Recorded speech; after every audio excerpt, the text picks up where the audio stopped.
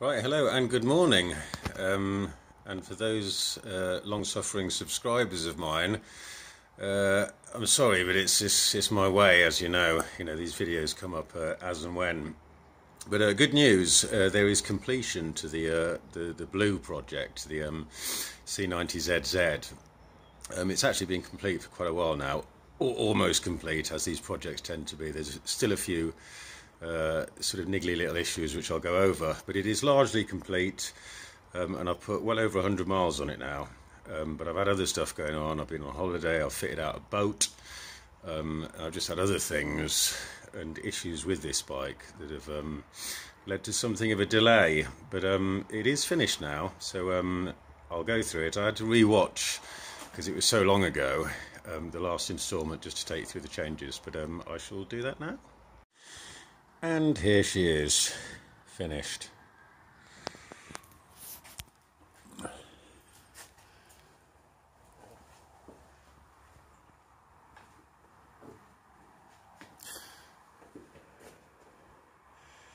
As you can see, it retains the cheapo pit bike exhaust, but it sounds good. And it's staying for the time being, because it'll be quite an expensive option to change. I've left the rear seat off it, so it's got the exposed rack at the back, which I sort of prefer, and it's a bit easier. This foot pegs, which is one solid bar that goes all the way through, I had to change. They were flat before. The ones that you see there are raised either side before. They'd lie lower, and they were no good. So I had to change that. I got that second hand off some kind of step-through moped. The centre stand didn't work last time because of the increased tyre sizes. So that is a CT90 part. Again, I bought off eBay. Basically everything I mentioned is bought off eBay. These are off a Fizzy. They're just the front bars for a Fizzy. As it happens, they fit perfectly. They're pretty much there just for looks. They would give a tiny bit of protection, but as you can see, certainly on the engine mounting, it's a bit spindly.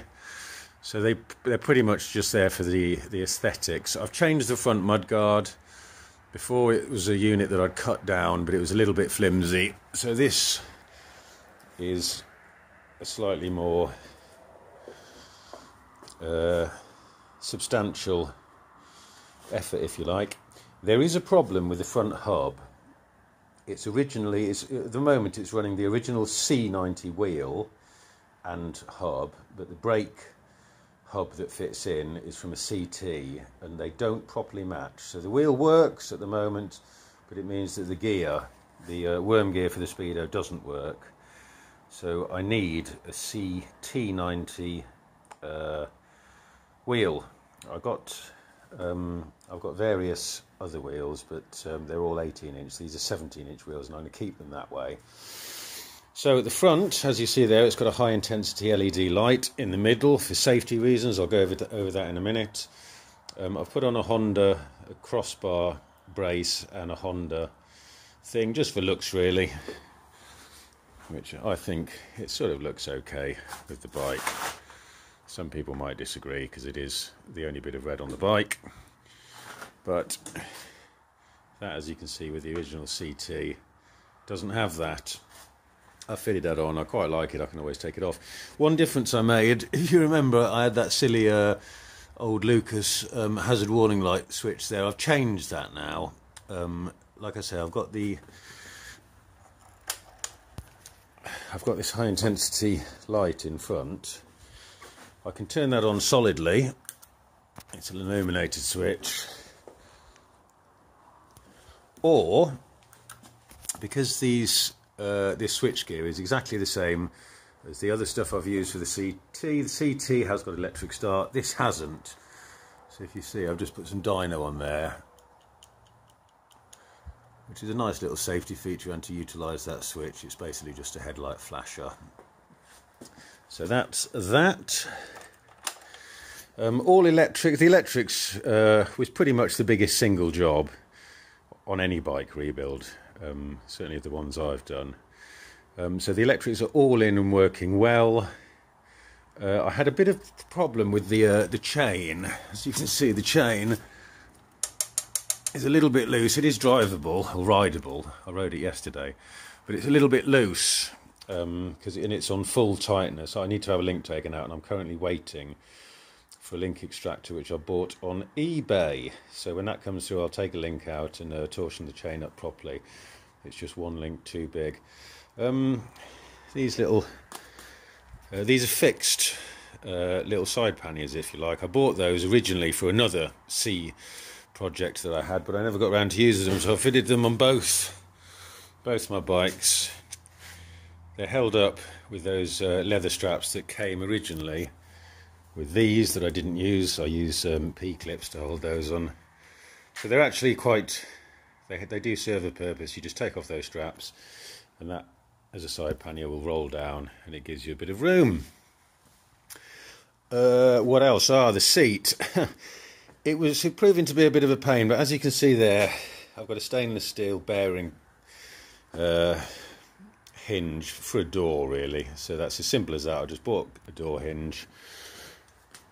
Done. I had to foam out with some of this high density non-absorbent foam the inside, put some of my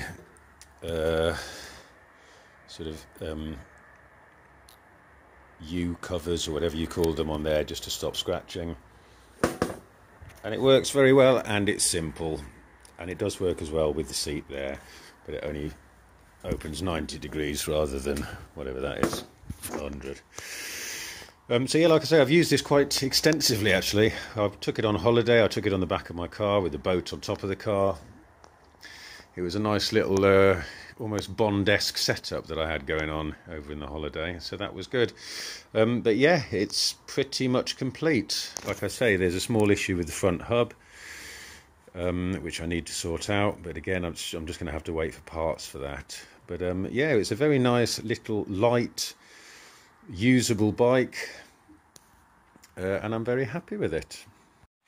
If you see here, this chain guard I've made, I basically just used some, there's a guy here on the farm, he does double glazed window installations and conservatories and whatnot, and he's got loads of sort of U-bent metal pieces that go inside these windows, so I just found some of that, chopped it down on my chop saw, and it fits rather well. Carburettor, I had some carburation issues.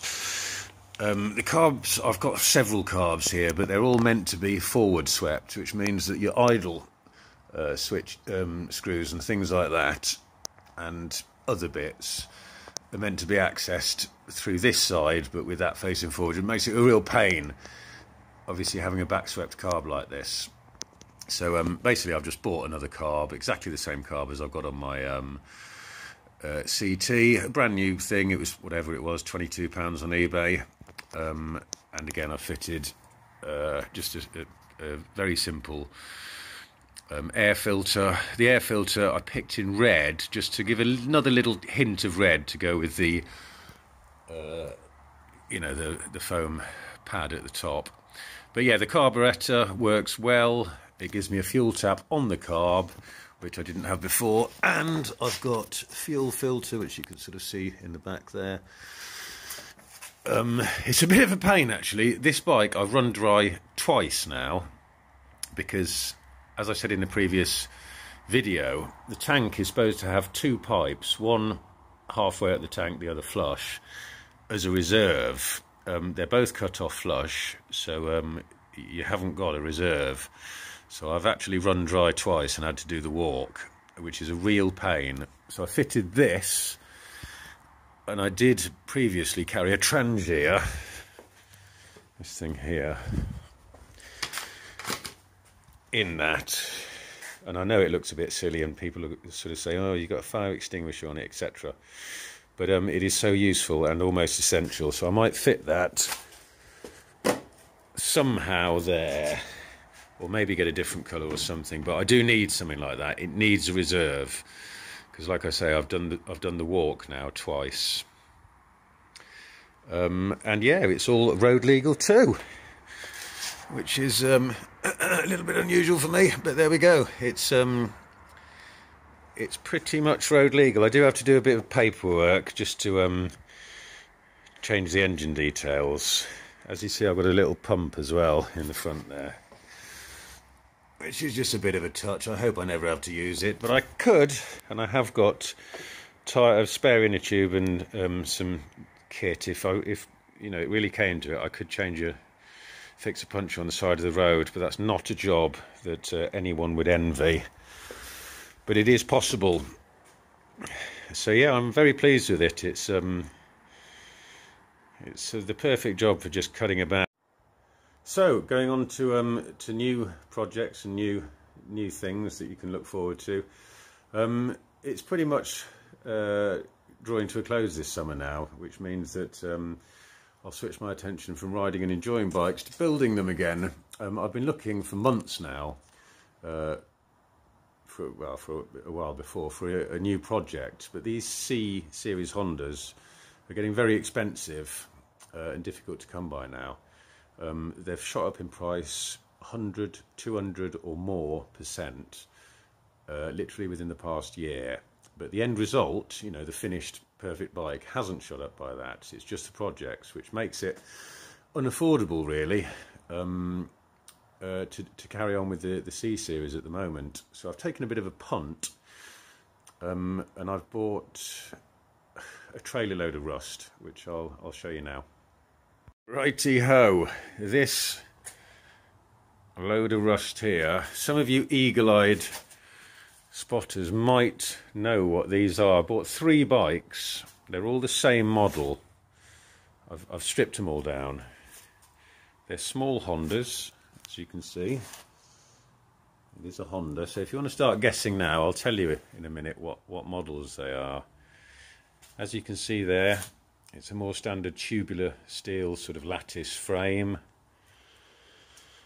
And here, the bikes came as 3 rolling chassis with only 1 engine between them, and that's the engine there. Single cylinder. Oh, it's doing a weird focus thing. Come on, focus in. There you go, if you see that. I've also been on eBay and I bought a few spare things. I bought a spare cylinder, a brand new cylinder, a spare cylinder head complete with cylinder. I bought a gasket kit and various other bits. So that is ready to turn my attention to this winter. So yeah, I'm going to be getting down and dirty with the engine. So I will now reveal what these future projects are. Right, well done to those who got it. They are Honda H100As, sometimes or often known as just the H100, as opposed to the H100S, which followed these. It was largely the same bike, just with a few changes. It's a 2-stroke, which is slightly unusual for Honda. Honda was a big fan of the 4-stroke. He didn't like 2-strokes. But he came out with this 2-stroke. I'm not going to go into the details of it, Google it if you want to. But it's just a little single-cylinder 100cc 2-stroke.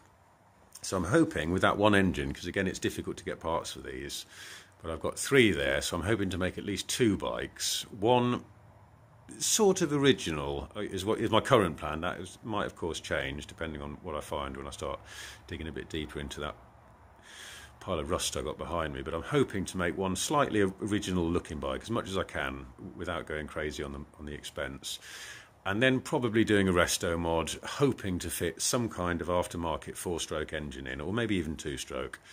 But I'm thinking about maybe even putting a Lifan in. It will obviously involve some fabrication and bracket mucking about and whatnot, but I'll give that a go. So I'm hoping, like I say, that the engine turns okay, as in statically. I'm just hoping I haven't got any bottom end issues with it. Top end I can handle, bottom end it might be curtains for that. We'll see. Depends how deep I want to get into it. But that is all coming up. As soon as it's actually a sunny day today, and I'll be out on the bikes. But it's probably going to be one of the last times this year.